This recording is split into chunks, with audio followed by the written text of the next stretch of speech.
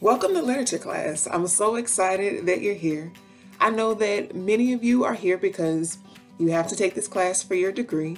And then I know that many of you are also here just because you're interested in literature, language, and how people express ideas. Either way, I hope that you have a lot of fun and I hope you learn a lot this semester. So some of you might be wondering, what is a literature class? How is this going to be different from other English classes that I've taken?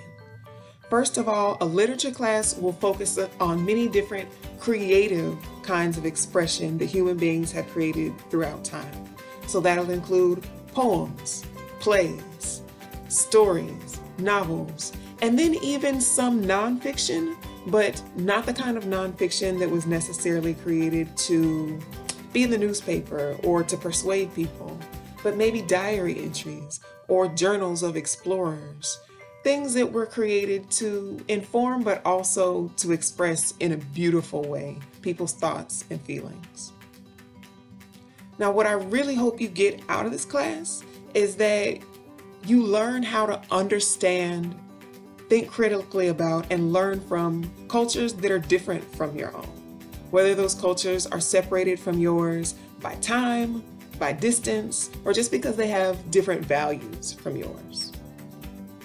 So specifically in this class, we're going to think about what you can learn about how people have been expressing themselves throughout time and in different places by looking at how different examples of authors have done it throughout history. We're going to look at some examples of authors and works that represent various movements or schools of thought or ideas throughout history. And of course, that's going to mean that I'm going to skip a lot of really great authors and a lot of really great works. Not because they're not wonderful, but just because we only have a semester to study together. And so there will have to be some people left out. But never fear, because here's the good news.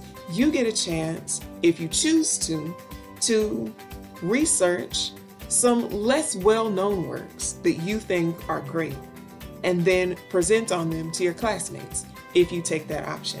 So hopefully this semester we'll all really have a great chance to learn about all kinds of works and ideas and thoughts that we've never thought about before.